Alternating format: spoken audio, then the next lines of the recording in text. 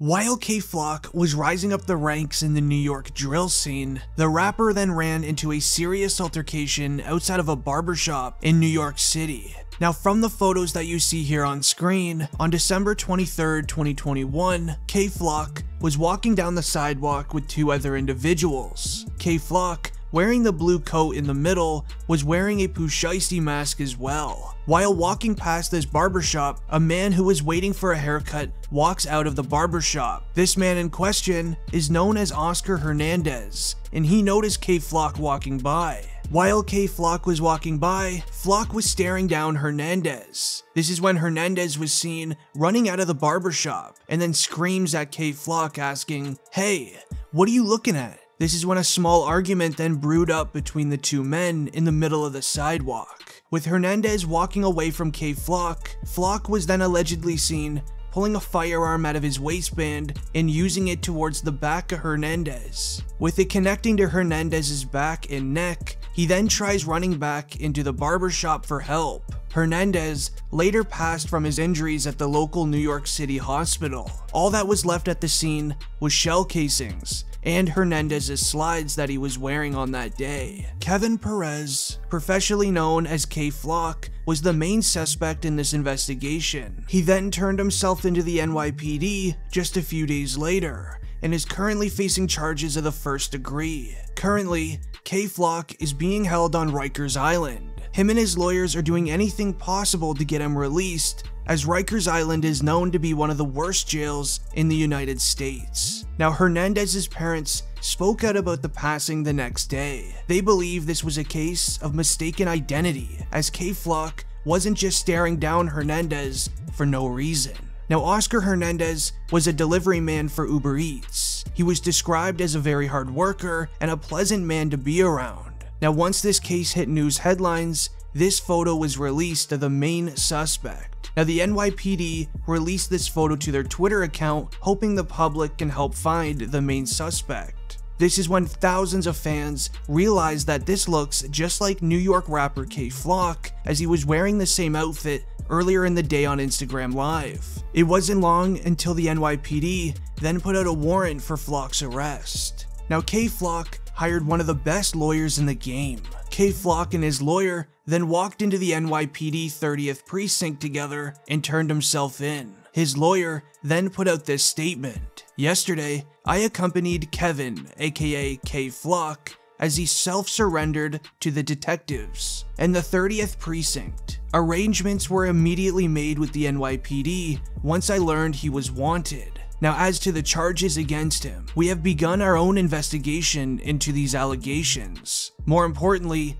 considering the DA's significant disclosure this morning that the NYPD received a tip saying that someone else was the hitter, so we demanded the DA's office provide the disclosure of the videos referenced in the complaint and more information on the tip. Now, we will address bail once we have had a chance to review the case and further investigate the DA's noteworthy disclosure." So after this statement was released, the NYPD then put out their statement.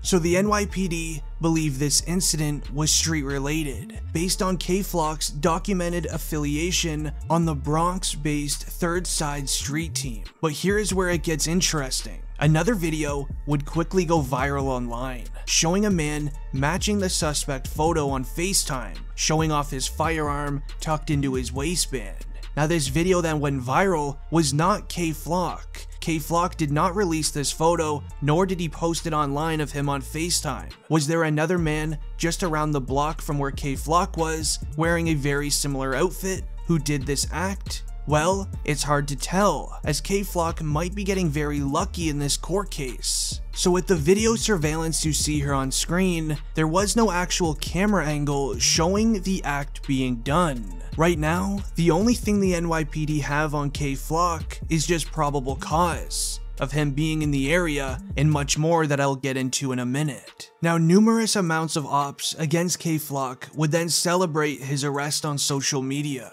leaving many to believe that it was them who released the barbershop footage online, and they were celebrating his arrest due to allegedly K-Flock being on their block sometime throughout earlier in that day and celebrating it on social media, So after video footage of the crime was posted all over the internet, everybody was claiming self-defense, as Oscar Hernandez is the one who went after K-Flock on the sidewalk.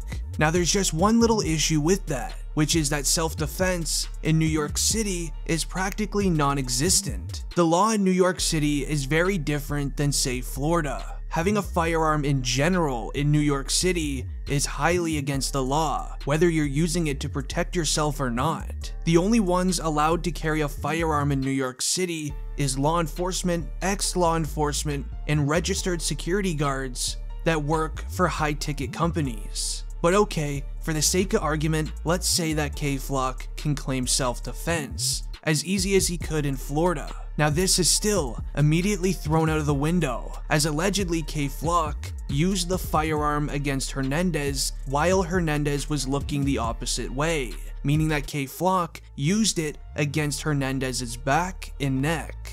So the argument in court would be made of how K-Flock is in fear. How are you gonna fear a man who isn't even looking at you face to face? So the rest of the evidence isn't super clear, but the probable cause to arrest stated that he used a firearm against an individual on surveillance, and that K-Flock was seen wearing this similar or the same outfit in other social media posts, and that K-Flock also flexed the same firearm with an extended clip on social media multiple times in the past. So due to the evidence we shared in this video, online lawyers believe that K-Flock may have ruined his very short music career for good, which is very upsetting, as K-Flock has arguably the hottest song out right now, titled Shake It, featuring Cardi B. Now this is where it gets interesting in the K-Flock case, as allegedly there was another man that I shared earlier who was posting out on FaceTime on his ops block.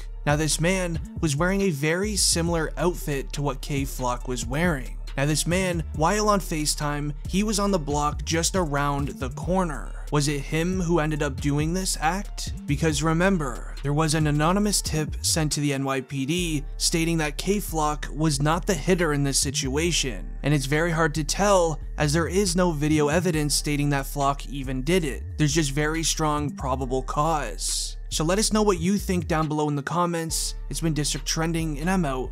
Peace.